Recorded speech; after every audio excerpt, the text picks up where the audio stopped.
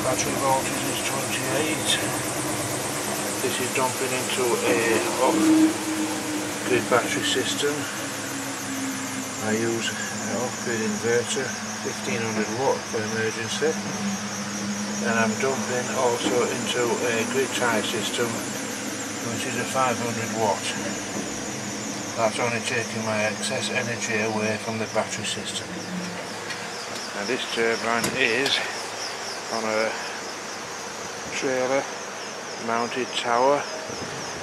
It winds up, winds down, and we're trying out for the second day the new X4 3-bladed system with a furling tail section, also using 3 turbo cones in the centre that helps to pick it up in low wind.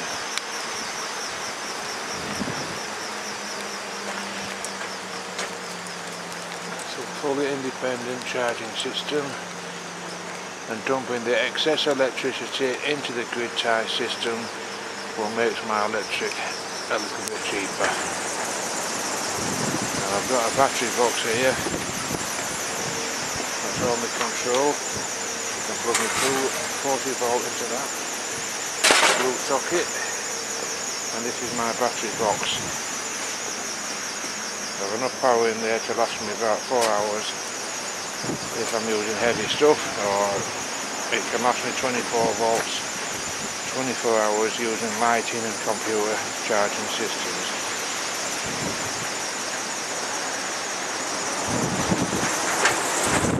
Very, very strong system that can handle high winds, and it's not very noisy. And this is a 8-bladed, 10 blade here, 12 blade in the middle, 8 blade on the end. This is charging batteries. It's only mounted on a probably 12-foot tower at the moment. It's just gone down and lies on the system. There's a giant forklift battery in that box, control system on the end, so it's fully independent.